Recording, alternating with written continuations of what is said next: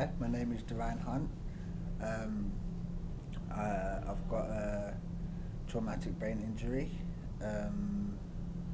I sustained that injury in December 2019, Christmas Day, and yeah, it's been a tough journey, but you can do it.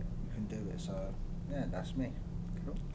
Yeah, and my name is Matthew Nakonesky. I'm a speech and language therapist at Speech Therapy Northeast, and yeah, Duran's one of our clients, and as part of Duran's speech and language therapy input, we've been supporting Duran to reach his goal of becoming a motivational speaker and delivering his presentation to as many audiences as he possibly can.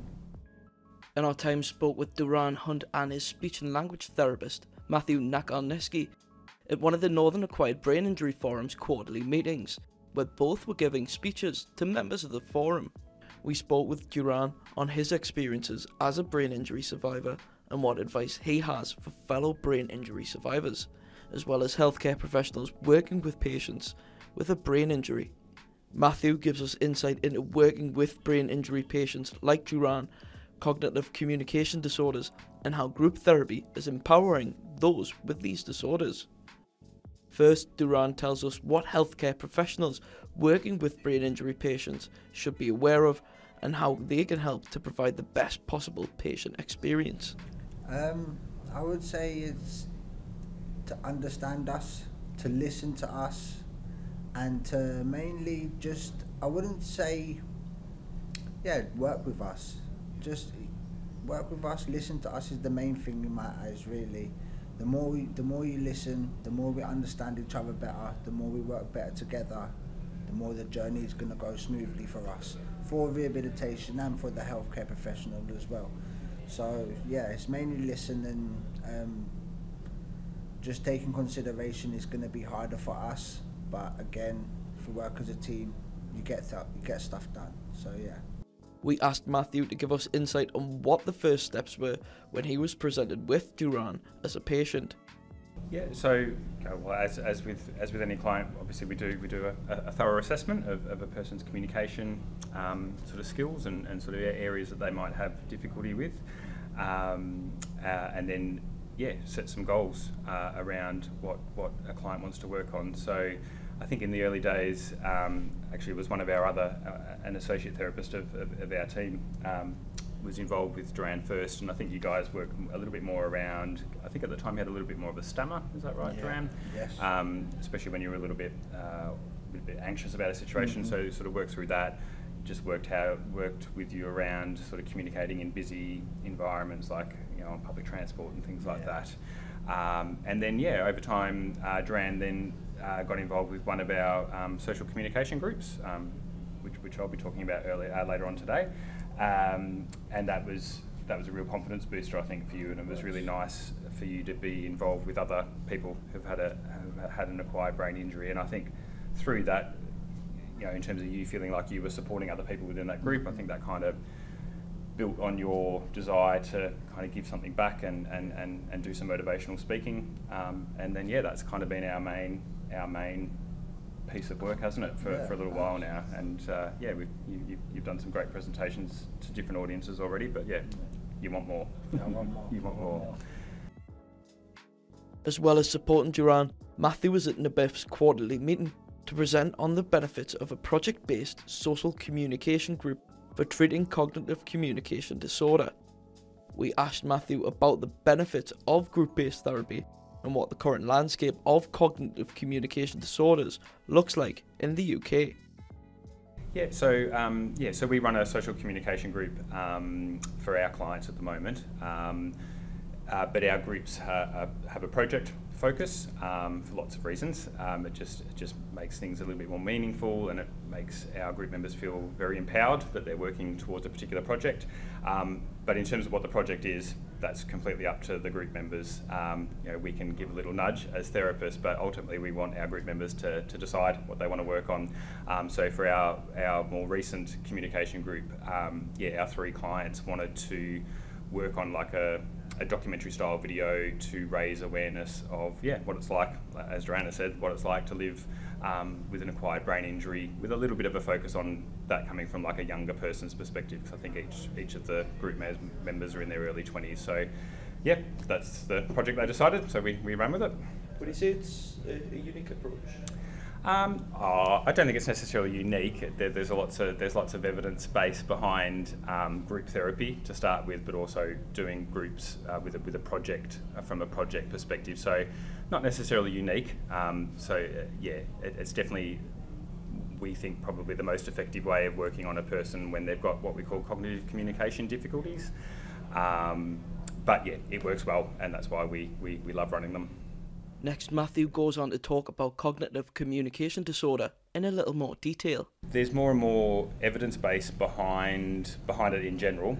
So for a long time, I guess, it was probably maybe a slightly misunderstood part of our area as speech and language therapists, but also from a communication difficulties perspective. But yep, there's definitely more sort of research now behind it, especially around how to manage it and how to provide intervention. So I think, from personal experience, I think it's now more understood. We certainly get a lot more referrals now with people who present with what we call cognitive communication difficulties or disorder. I still think there's probably a lot of people out there that potentially have it and are still not getting referred to services. But yeah, definitely it's changing. It is changing. It's more understood, and we are getting more referrals, which is good. I think possibly the impact that it can have. So people with cognitive communication difficulties, really struggle in terms of potentially participating really well and effectively in a conversation, but it really impacts all manner of aspects of the way we communicate and interact with each other. And communication is essential for building relationships and friendships and maintaining those relationships and friendships. So I think it's about being aware of potentially what the difficulties could be, what impact they can have, and most importantly, where to get help and how to work on it. So. In his talk, Surviving the Battle, a presentation for health professionals, Duran talks about his recovery journey and the steps he has had to take throughout his progress. Here we ask Duran what helps to keep him motivated. I want to say my determination was the key. I weren't going to let something, I know it might sound stupid, but for me, I weren't going to let something that I can't see rule and defeat my life and define who I am. So that was my determination to not defeat my disability, but to work alongside it and own my disability. And that was the main thing, just to make myself get through it and make sure, like, no, I'm gonna be fine, I'm gonna be cool, and look where I am today. So it definitely has worked. We asked Duran what advice he would give to fellow brain injury survivors based on his experiences. Accept your new self, accept the new you, be very focused and determined on your goals, and focus on your goals, and make sure you've got your army around you, make sure you've got the people around you that are going to help you through your battles, help you through your worst of times, and still push you up to become the greatest that you want to be. But yeah, just keep focused on what you want in life, and focus on your goals, and you'll be sorted. Finding acceptance is a big part of Duran's talk, as this is what enabled him to be able to make advances in his recovery. I would say for me it was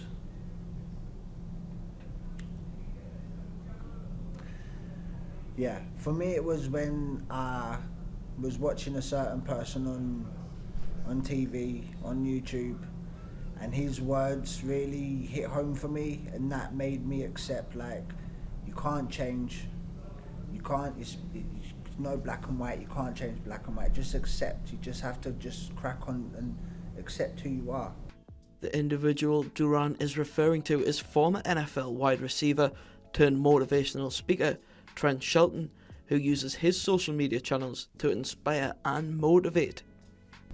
And don't get me wrong, it wasn't an overnight thing. It wasn't. It has taken a while, but I can happily say when that day come where I wanted to accept and I accepted who I am, everything's been fine for me then. So yeah, it was good. I think that was sort of within the first 6 months, wasn't it, of injury? It was Yeah, when you it were was. when you were in your inpatient rehab towards after you'd had the accident. So probably about, I don't know, 5 months in. 5 months. That's when you sort of started feeling a little bit more like that. Yeah. Yeah. For those interested in finding out more about Duran's story, there is a link in the description of this video to his talk.